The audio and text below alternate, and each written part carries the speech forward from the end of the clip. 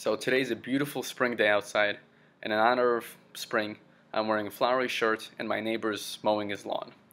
So today, we're going to be talking about, let's see,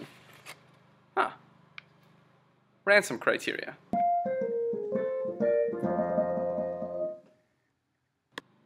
Ranson criteria is used to predict the mortality or the severe acute pancreatitis prognosis in patients with pancreatitis.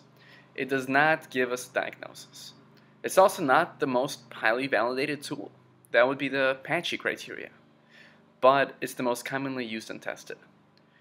I got a question on ComBank just a few days ago that was testing my knowledge of the Ranson criteria.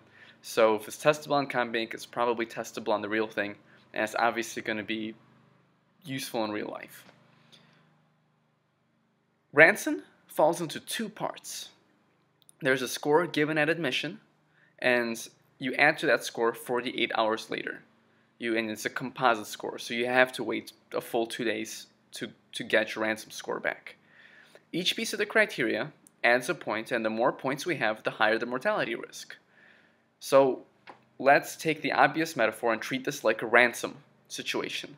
There's going to be demands at the time of the assault, and there's going to be a new set of demands once the police arrive. So at the time of the assault, our robber, or the time of admission, our robber has broken into this old lady's home, specifically an old lady over the age of 55.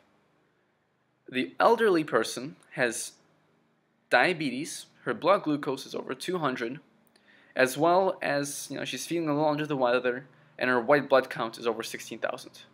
So this is a prime target, not to mention they're rich. So if we pretend that our enzymes, our serum enzymes are a form of currency, then this person has over 350 LDH and over 250 AST.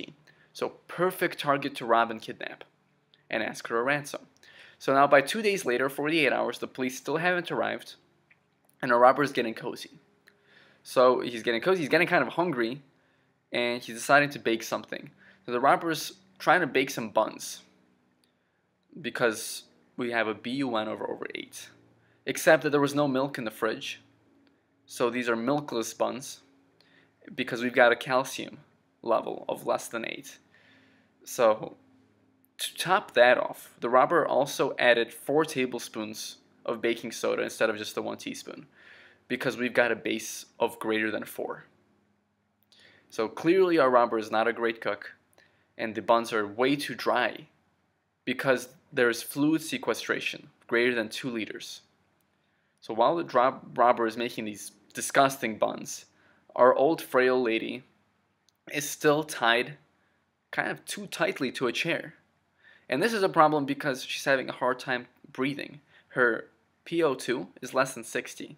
To make matters worse, the rope is kind of rough, so she's been bleeding out from some skin cuts from the rope and has a hematocrit of less than 10%. And that's it. That's the Ranson criteria. For each one of those parts of the story, you add up, and the higher your score is, the higher the mortality risk for your patient is. Simple as that.